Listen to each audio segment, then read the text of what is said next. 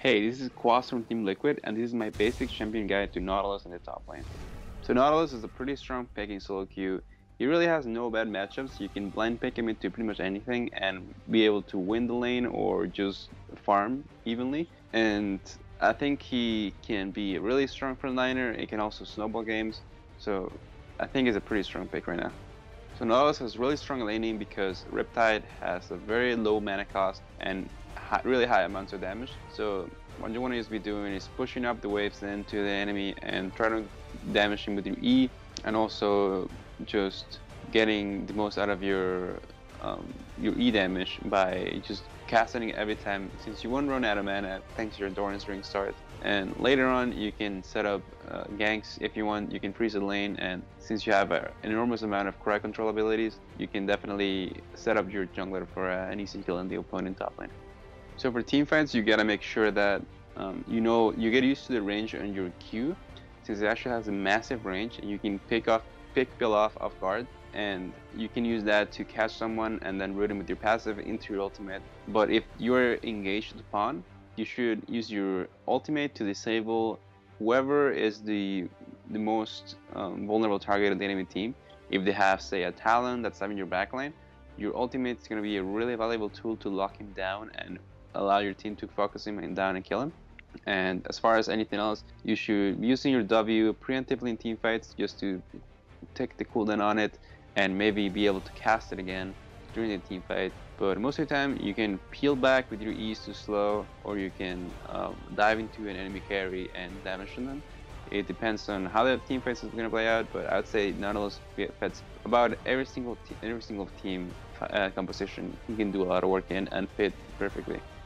So my first tip for Nautilus would be to keep in mind that your W is actually an auto attack reset. So if you want to do the most damage in a trade, you can start with an auto attack, then to W, into your E, and walk away or keep training them down. So since your attacks are going to be really slow, this is a pretty useful tool if you want to get the most damage as possible in a small amount of time.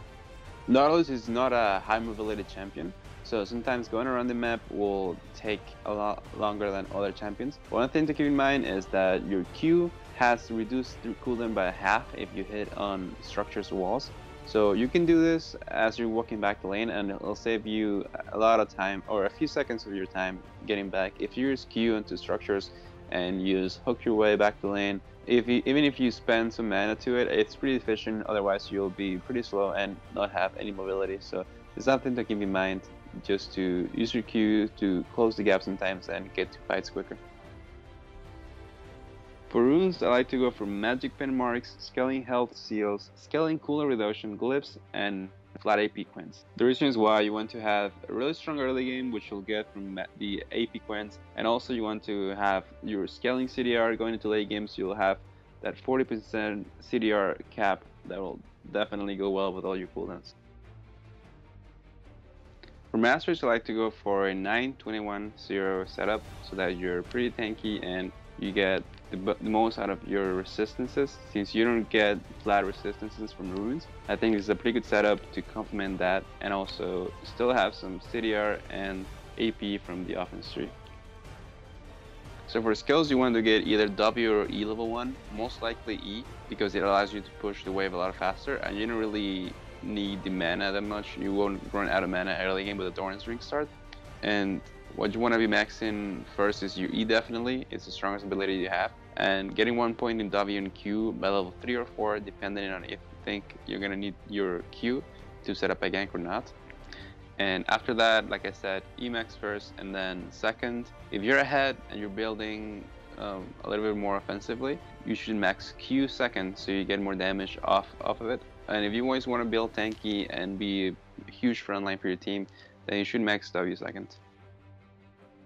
For item builds, you want to get Doran's Ring start, 2 potions almost every time. And your first back, you should go back real quick. You can push up a few waves and then go back as soon as you have gold for another Doran's Ring, maybe a ward and a few potions. And your first major item is going to be dependent on who you're playing against. If you're landing against an AD champion, I suggest you build towards Frozen Heart.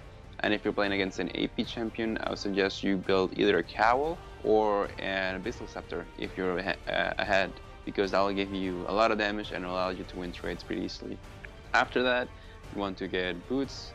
You don't really have to upgrade it right away, but if you want, you can get Tavi or Merc threads, just regular tanky stuff. And afterwards, you just get magic resist items, maybe random Zoman, Thornmail, Warmogs, depending on what the team composition you're playing against. But generally, you just want to build tanky and just having some CDR in your build. Make sure to get that 40% CDR mark so that you'll get the most out of your base damages. Late game, you can also consider going for a Leandris, since a lot of your abilities will proc the special effect on it, and plus it's getting a buff on the 5.13 patch. So I think that'll be a pretty good addition to finish off your build into a late game. Thanks for watching this guide. Make sure to check out the rest of my videos here at lawclass.com.